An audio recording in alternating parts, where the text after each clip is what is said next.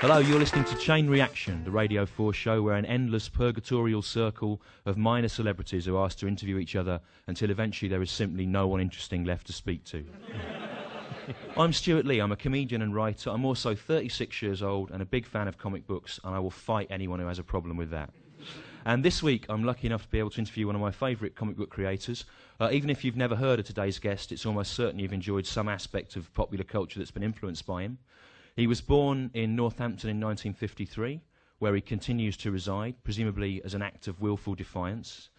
He wrote scripts for various significant superhero comic books in the 80s, including Watchmen, Swamp Thing and Batman.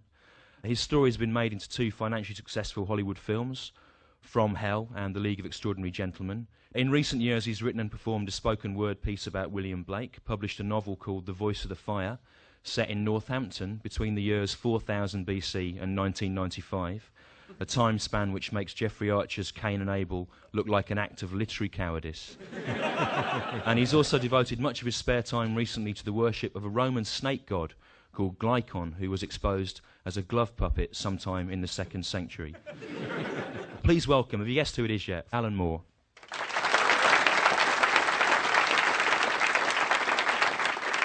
Thanks for coming. My pleasure. So, for a bit of context, what are the first kind of comics that you ever remember buying? The first comics would have been British publications like the Beano, the Beezer, the Dandy. For the working classes, British comics were just something that you had, like rickets.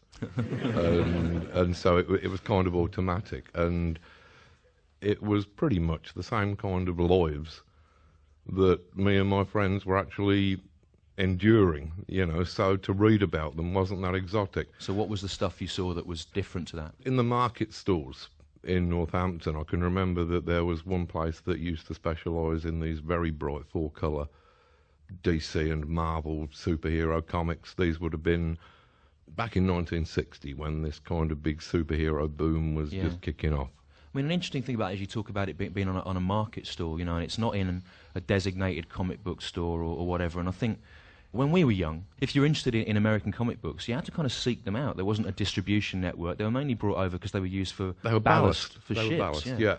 There can be no higher compliment for a writer than to feel that his work was ultimately used as ballast for a ship, can there? But, I mean, basically, there's two major comic companies then, weren't there, which was DC, which was Batman, Superman, Wonder Woman and Marvel, Spider-Man and the Hulk and Fantastic Four. I mean, like with the DC comics were always a lot more true blue. Very enjoyable, but they were big, brave uncles and aunties who kind of probably insisted upon a high standard of, you know, mental and physical hygiene. Right. And like, whereas the Stan Lee stuff... the Marvel comics. The Marvel comics, yeah. He went from one-dimensional characters. Their only characteristic was that they dressed up in costumes and did good. You know, whereas Stan Lee he had this huge breakthrough of two-dimensional characters. Yeah. So, like, they dress up in costumes and do good, but they've got a bad heart. Right. Or a kind of... bad leg. Bad leg, yeah. You know. I mean, I actually did for a long while think that having a bad leg was an actual character trait. Yeah. You know. It's almost enough, isn't it? It worked for Byron. Yeah, I mean, like, the superheroes, it only really works when you're a kid, to be honest. Yeah. I mean, like, when I was actually, I think, 7, I decided what I wanted to do with my life, which was to actually put on a costume and fight crime. Right. And, well, it's obvious, but what else are you going to do? Yeah. You know? And I got my mum to make me a costume. Well, it wasn't really a costume, it was a kind of a vest, and I wore Wellingtons because that was the nearest I could get to the sort of superhero boots, and I got a mask on, and I remember hiding in a tree. And I don't know what I was doing. I don't know what I was thinking. Is that your special power? I jumped down. Yeah, I could hide in trees at will. Yeah. And I remember sort of jumping down and surprising, well, frightening my school friends. And they knew who I was instantly. They said, "Why are you doing this, Alan? Why are you dressed like this?" And that was a revelation. Because, I mean, all Clark Kent had to do was to just kind of mess his hair up a little bit and take the glasses off. And nobody even noticed that him and Superman were the only people in Metropolis with blue hair. Yeah. Well, a lot of your subsequent work has been characterised by a desire to kind of expose the limitations of the superhero genre, and it sounds like you were doing that from a very early age. That was... I realised the limitations of the superhero genre from an early age, put it like that. The first Marvel comic you bought was Fantastic Four 3. Yeah. Is that right? Yeah. I looked at a reprint of that today, and I was wondering... That issue was The Menace of the Miracle Man. Issue 3, that's right, yeah. Which, given your subsequent involvement in magic and the occult, there's some great lines in it. Look, the Miracle Man, they say, he is actually floating in the air. He can do anything. And he says, "Bah, next to my power, the Fantastic Four are nothing. I sneer at their puny powers. I mock their childish feats." He's basically a magician who goes bad. That has obviously had a huge influence on me. I mean, I've taken him as a role model in many regards. He declares war on the human race and intends to conquer the earth. Yeah, that's fair enough. All right. So how did you get from being a comics fan then to actually drawing and writing stuff? I suppose that come around about the age of 25, I was married and we'd got our first child on the way.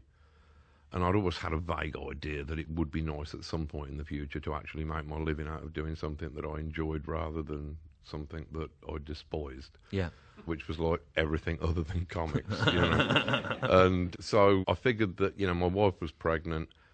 If I didn't give up the job and make a stab at some kind of artistic career before the baby was born, then I know the limits of my courage, and I wouldn't have been up for doing it after I'd got these big imploring eyes staring up at me, you know. So I quit and I did practically nothing for a year. Well, I was convinced I was doing something. I was starting all of these gigantic space operas that I was going to sort of sell to 2000 AD. I was going to write them and draw them. And like, I think about 6 months later, I'd got one page half penciled, some inks, and I just thought, why am I doing this? And actually I realised it was because I was never going to finish it. Right. You'd set yourself an impossible task, so therefore that you I'd weren't never going have to be judged. Yeah. At that point I decided to get serious, and a friend of mine, Steve Moore, no relation, who'd been working in comics since he was 16, told me how to actually lay out a script. Right. And I started submitting stuff to the British comic scene, and it all went on from there, really. Yeah, I mean, you mentioned 2000 AD there. That was quite a big deal, wasn't it, for giving an outlet to British talent? That it was. I think that it was because you'd got really funny, cynical writers working on 2000 AD at that time. Yeah. This was mainly Pat Mills and John Wagner, who had previously spent 11 years working on the British girls' comics. Right. And they had grown cynical and possibly actually evil during this time, because I think it was John who used to write a strip called The Blind Ballerina. And it, as the title suggests, it was about a ballerina who was blind. And John would just try to put her into increasingly worse situations. At the end of each episode, you'd have her evil uncle saying, "Yes, come with me. You're going out onto the stage of the Albert Hall where you're going to give your premiere performance, and it's the fast lane of the M1." Right. And she's sort of pirouetting, and there's trucks bearing down on her.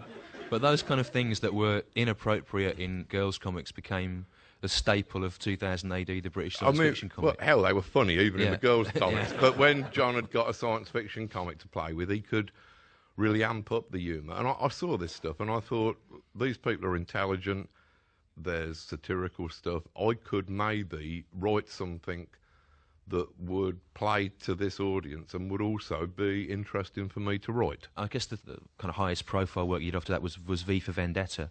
I was looking back at some of the actual British comic characters that I remembered from when I'd been a child, and most of them were sociopaths.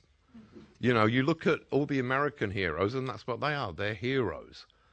But I don't know whether it's something to do with Robin Hood or Hereward the Wake or Dick Turpin or all of these other thoroughly unpleasant people that we've made into Mad Frankie Fraser, you know.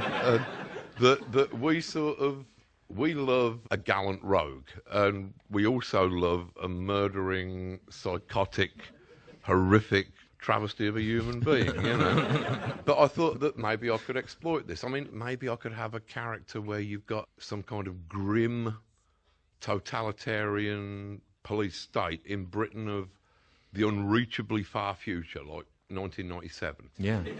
One of your visions of that nightmare future was that there would be surveillance cameras on every street. Yeah. I don't know if we were doing a Braille edition, but David Blunkett or somebody got hold of it, didn't they? Yeah. And this is all my fault in some obscure way, you know. That strip was about a character who kind of wanted to destroy British government and society. Did that reflect some kind of anger that you felt yourself during the Thatcher years? Well, it was, yeah. I think I'd always had a lot of sympathy with anarchy. And during the Thatcher years, this was about 1981 that I'd have started writing V for Vendetta, 1982, something like that. The riots were kicking off at Southall and Toxteth, and all of a sudden, what had been a relatively stable country had now got very heavy-handed riot police going in and beating up demonstrators. It was starting to look a bit futuristic and a bit grim. Right. Basically, with V for Vendetta, I'd got this fascist police state and I'd got this very romantic anarchist terrorist. There's still been some talk about doing a film of V for Vendetta, but I don't know whether America is ready for the terrorist events hero. Have got ahead of it a bit, haven't they? You know. But, there was a film of one of the other characters you closely associated with. Swamp Thing was an existing DC character that was kind of your break into... well, I'd started to win a few awards over here for things like V for Vendetta. Yeah. And these awards were voted for by 50 people in anoraks with awful social lives. And the Americans, however, to them, every award is an Oscar. And so they thought that I was an award-winning British genius. And so they rewarded you by giving you one of their most unpopular characters. Yeah, to write. well, it was much better to be given a comic that was on the verge of cancellation. Yeah. Well, you took it from 17,000 to 100,000, didn't you? Over the time you were like that. Yeah. There was a lot of characters. There was the Heap, there was Man Thing in Marvel Comics, and Swamp Thing. They were all basically the same, which was a man who looked like he was sort of made of vegetables that lived in a swamp. Yeah. And you did a standard Alan Moore move of taking the character on and totally changing a whole backstory of it and starting from scratch again. Yeah, didn't you? Killed him off in the first issue. Yeah. You know, and people stood still for it because it was a dopey premise. The whole thing that the book hinged upon was that there was this tragic individual who is basically like Hamlet covered in snot. He just walks around feeling sorry for himself, and that's understandable. Yeah. I mean, I would do, Yeah. you know, but everybody knows that his quest to regain his lost humanity, that's never going to happen. No. Because as soon as he does that, the book finishes. Right. And even the most naive reader is surely aware of that. Yeah. So I thought, let's turn it around and make that not an issue anymore. Let's see what's interesting about being a vegetable creature. Yeah. You could kind of make him a kind of a swamp god. You could make him a kind of an elemental force. You could also use him to talk about environmental issues. There was actually quite a lot of application that you could give to this big kind of animate manure pile, really, you know, a compost heap. We did a kind of a tour of America where we were taking some of the standard horror tropes, vampires, werewolves, and tying them into things that were social problems in America at the time. That was quite instructive, actually, because there was no problem at all with doing stories that suggested that Americans were racist, sexist, all the rest of it. They said, yeah, we are, and thank you for pointing it out to us, you know. And then I did a story that suggested that perhaps if they didn't have quite so many handguns, it might be a generally nicer place to live. And they went berserk. But, So it's like someone going, I picked up this comic about a sentient vegetable in good faith, and then I told found me. out It told me it's that got I this didn't have the right to sort of... subtext to it.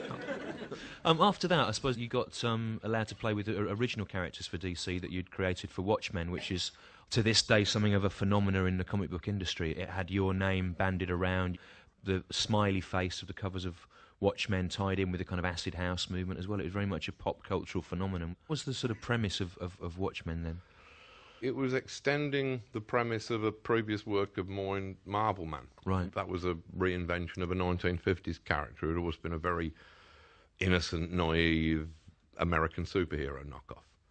But it was putting a character like that into a real, or at least more realistic world.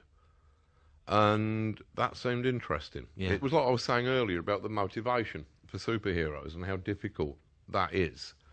Because there aren't really any sensible motivations for dressing as a bat and fighting. I mean, like, your parents get killed in front of your eyes. That's tough, Yeah. I mean, no one's saying that isn't difficult and it wouldn't be traumatic. But a bat. I like the classic. There's a classic image from a very early Batman comic where, confronted with the death of his parents, Bruce Wayne says, "Now I will dress as a bat." I mean, that's not come out in 20th century psychology as a standard response. Yeah, well, I mean, look, I did a parody of it in one of my recent comics where I have the main character's parents gunned down in front of his eyes. And he says, "My parents have been gunned down in front of my eyes. I will become a mumbling, traumatised street person and scare everybody, not just criminals." We'll talk about the 500-page comic strip about the Jack the Ripper murders, which is probably one of the things that a kind of casual listener will know you from, in that there was a Hollywood film of it a couple of years ago with Johnny Depp. From Hell. From Hell, yeah, which was adapted from your work, but you've never seen it. Yeah, well, when adapted very loosely. Yeah, I suppose the beauty of the comic book is you've got these 40 pages of footnotes. It's not really about Jack the Ripper, it's about how we relate to the city of London, I suppose, and the psychological overtones.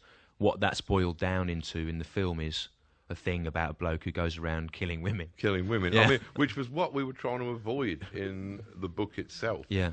There have been innumerable films about Jack the Ripper. And I'd kind of got a bit sick of the way that Jack the Ripper, it was a kind of pornography. And I don't mean that in a good way. No. It was a pornography of violence. It Yeah. was just this standard setup where you've got the unrealistically attractive Whitechapel prostitute who's obviously got a great wardrobe manager, great skincare specialist, and like she's walking home, she's perhaps singing some sort of music hall song in a slightly tipsy voice, and then she'll turn down an alleyway and you'll see this shadow follow her down the alleyway, the shadow of the top hat, the Gladstone bag.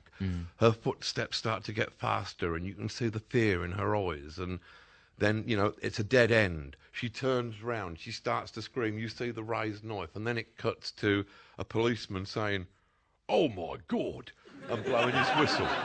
And that's a pornography. Yeah, well, what you're talking about there is a kind of eroticisation of sexual violence. Yeah, and that's not exciting. That's just horrible.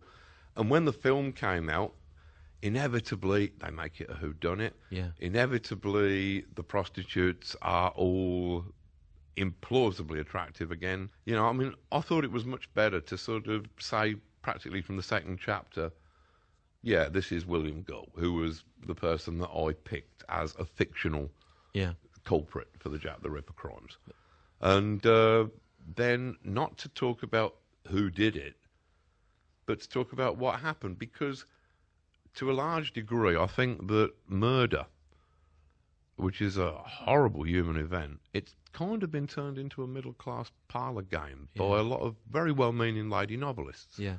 You seem to be applying to the Jack the Ripper story then the same kind of thing that you said to the superheroes, is not who did this, but why did they do it? Well, exactly. I'm assuming you haven't seen the film of The League of Extraordinary Gentlemen either. No. In fact, I'm getting worse instead of better with regard to the films. I've had a spectacular tantrum. Even by my standards, I surprised myself. I've decided that I don't want anything more to do with films at all.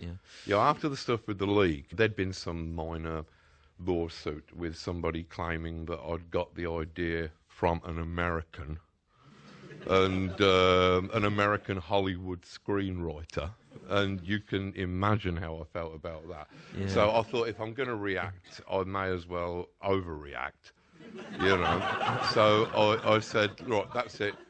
No more Hollywood films. I don't want... And if they do make films of my work, then I want my name taken off of them, and I want all the money given to the artists. Right. And I thought, God, that sounds principled and almost heroic. And then I got a phone call from Karen Berger the next Monday. She's an editor at DC Comics. And she said, yeah, we're going to be sending you a huge amount of money before the end of the year because they're making this film of your Constantine character with Keanu Reeves. And I said, right, okay, well, take my name off of it and distribute my money amongst the other artists. And I thought, well, yeah, that was difficult, but I did it. And I feel good. I feel pretty good about myself, you know. And then I saw David Gibbons, who I'd done Watchmen with, and he was saying, oh, Alan, guess what? They're making the Watchmen film. And I said, with tears streaming down my face, I said, take my name off of it, David. You have all the money. And then I got a cheque for the V for Vendetta film. I mean, this was just...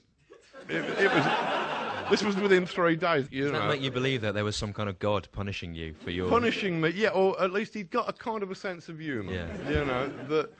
I don't know what I was thinking of, but I've said it now, so I've got to kind of stick with it. But on the other hand, just for the look on Hollywood producers' faces, if he doesn't want the money, what does he want? Yeah. You know? No, you can't put a price on that, can you? You can't. Not that sort of entertainment. Yeah. Just the weird thing about you going through all that sort of darkness from hell and those very sinister notions is that the next work I was kind of aware of is you going back to much more innocent approach to the superhero genre with Supreme and some of the subsequent stuff with ABC. Well, you weren't embarrassed about there being a super dog and whatever. In fact, I loved all that stuff. Yeah. I mean, like, I remembered what it was that I'd actually enjoyed about Superman when I'd been a kid. And, yeah, all right, there's the power fantasy, I suppose. You know, like, gosh, if I was Superman, then people wouldn't beat me up. But that's not really it. I think that it was purely because Superman and characters like that, they suddenly opened up this kind of wonderful dimension of the imagination that I previously hadn't had access to, because these ideas were brilliantly stupid. You know, I mean, dogs with capes. and Batman's dog had got a mask. Yeah. In case any of the other dogs recognised him.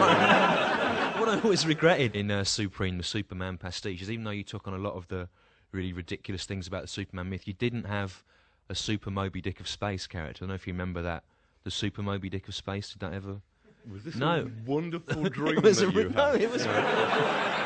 It was a whale. It's in an early 70s Superman. It's a whale in space with a little...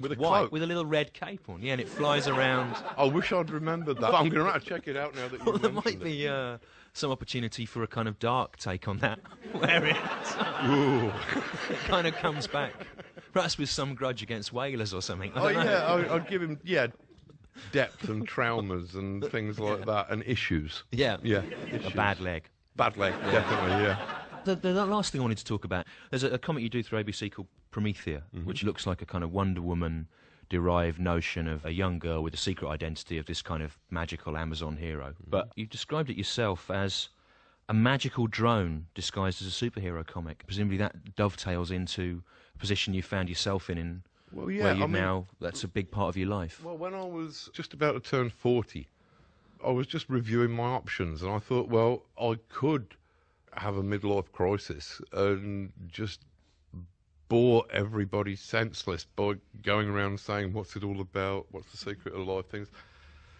Or I could actually really, really disturb and terrify them by actually saying, yes, I've decided to become a magician.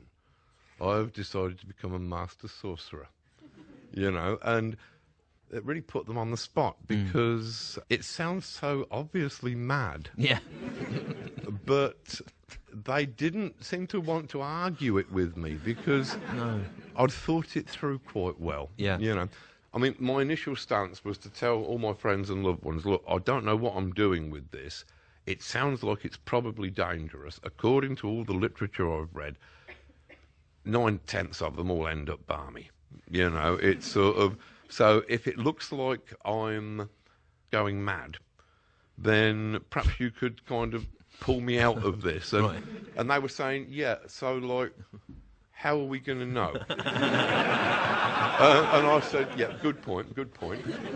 So the only thing that I could think of was if the standard of my work or my amount of productivity starts to drop, that is a time to get concerned. And that didn't happen. If anything, I have probably been much more productive, certainly over this last 5 or 6 years. I noticed the American writer Robert Anton Wilson on a list of 10 Alan Moore heroes. He experimented with following a different religion every week or a different belief system to see if they would work. And he started off with Catholicism, Buddhism, whatever, and by the end of the book he's just getting litter out of bins and trying to divine it like runes. He was kind of the opinion that if you stuck to a belief system, you would see it confirmed in the world around you. And is that kind of what you were doing here? Just choosing an option, I mean, seeing if it works? To see if this works. And it's like, basically that is true. If you adopt the belief system, a belief will change your entire way of perceiving things. It's funny, because when I was kind of mapping out the narrative of this interview, I sort of thought that talking about your experiments with magic at the end would bring it to a close, but it feels like it opens up a whole can of worms area. So I don't really know how to stop this now. It would be good if you could just say something kind of pithy that will help stop it. Because that's wildly optimistic still. Okay. I really don't think I could. I mean, I suppose the thing with magic is that a lot of it is about writing anyway. To cast a spell, that's a fancy way of saying spelling. A grimoire, the big book of magical secrets, that's a French way of saying grammar. It's all about language and writing. It's all about incantation. It's all about all these things. And so magic, really, it turns out to just be a continuation of the stuff that I've been doing anyway, using certain arrangements of words or images to affect people's consciousness. You know what? That sounds like a good end. Ladies and gentlemen, thanks very much for coming, Alan Moore. It was brilliant. Thank you.